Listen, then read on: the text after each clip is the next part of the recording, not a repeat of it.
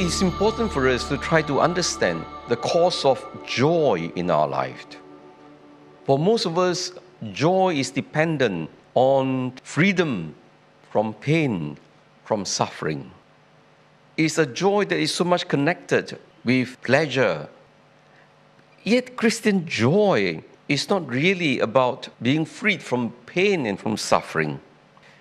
That's why Christian joy elevates us to a deeper level of the true meaning of joy. Christian joy entails suffering. Because if you think that joy is connected with freedom from suffering and pain, that kind of joy is actually a very self-centered joy. It is about oneself. It is about some material, sensual joy. But is this the joy of the human heart? Christian joy, in Jesus' understanding, has nothing to do about physical suffering. That is why the apostles, they suffered much and they are full of joy. So suffering is not actually an obstacle to joy. In fact, it can be a cause of joy. You see, the pain that Jesus spoke about is intense, very intense, but brief. And actually, he was referring to his passion, death, and resurrection. The 3 days, that 1 day or so when he was put to death, that was intense pain, but brief. After his death, resurrection, new life, again filled with joy. See, he gives birth to new life. It is so beautiful. And so the moment when we experience the joy of our suffering, all the sorrows completely forgotten. All the pain, all forgotten. And so, when we are talking about Christian joy, what is the basis of Christian joy? It's not just the resurrection.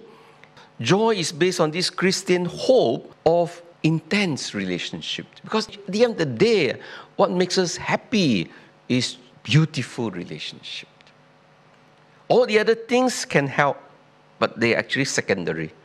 It is beautiful, meaningful relationship. It's this intense relationship with the Lord that comes with the Holy Spirit after the resurrection of Jesus that actually gave the disciples great joy.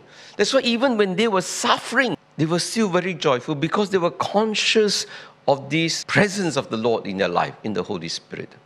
So I think sometimes we go through sufferings and we feel extremely weighed down and perhaps we are not in contact with the Holy Spirit. We are not really united with Jesus in the Holy Spirit, so we don't feel His presence. That's why sometimes even people who tell us, I'm with you, I support you, that gives us courage. So it is a kind of a new relationship, a relationship that is intense, that gives us great joy. That is why we don't mind going through difficulties in life if we know that there is someone backing us up. That is why, again, the disciples will feel joy because it is not just a renewed relationship, but this is a secure and permanent relationship. I will be with you because the Holy Spirit will be with you until the end of time. And so the relationship is so real and it's so secure. Human beings are weak. We are very insecure even with human relationship. That's why we need tons of affirmation. This is where the insecurity comes. But for Jesus, the relationship is assured, secure. And not only that, there is also the final relationship. The Christian hope is basically built on the fact that at the end of time, we will be one with Him. We will see God face to face because we will be transfigured like our Lord. That's why Christians, those who really have encountered Jesus, they're not afraid to suffer. So I think the question for Christian joy is, how much are we conscious of Jesus' presence in our life to help us to sustain ourselves in times of trouble? If you have no relationship with the Lord, then of course we get into depression very quickly. But if you know the Lord is there, just like Jesus told St. Paul, I will be with you, you can go through.